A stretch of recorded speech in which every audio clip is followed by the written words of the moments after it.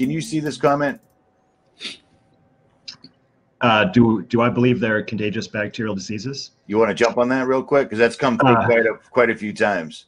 Yeah, sure. So we haven't talked a lot about bacterial diseases, but also there's really no evidence that bacteria cause diseases either, which we haven't talked about at length. So I'll tell you how bacteria can be involved in being sick is essentially when bacteria eat dead tissue, they generate toxic materials.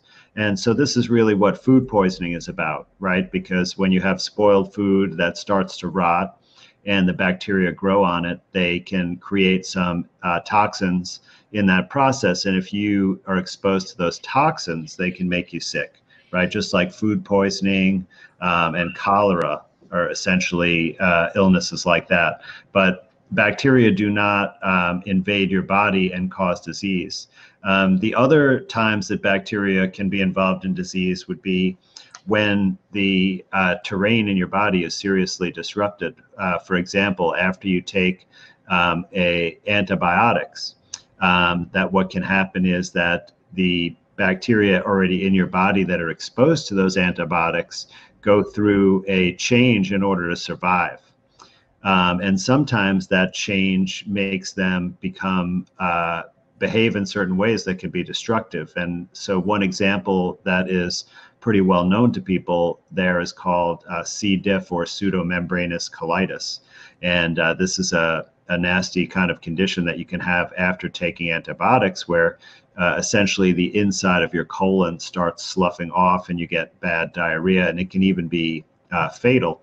But interestingly, the treatment that seems to be effective for it is not more antibiotics, but something like a fecal transplant, where you're actually giving back the normal bacteria from a healthy person into your colon so it can send that Clostridium difficile, which is the C. diff bacteria, back into a normal balance where it's no longer causing you harm.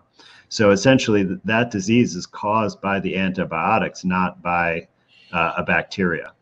So since bacteria don't invade us and cause disease, they can't be contagious. But it is important to use some, hygienic procedures when you're working around dead animals, especially, right? So when you're preparing meat, for example, because if the meat has started to rot, it could have some of these toxins and you don't want to get exposed to those.